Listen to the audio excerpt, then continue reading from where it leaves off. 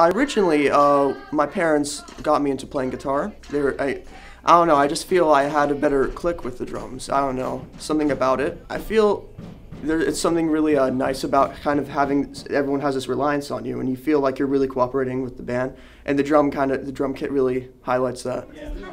We actually both grew up with the love of music. Our mother has always loved music so much.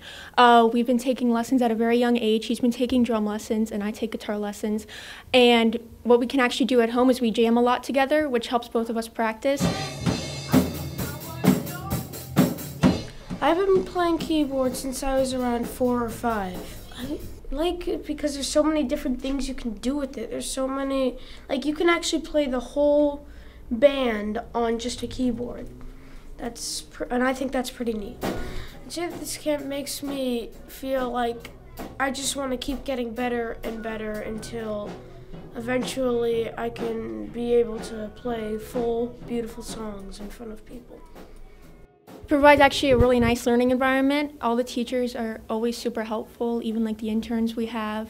You're able to, I guess, learn from each other, opposed to just learning with someone who plays a different instrument than you do.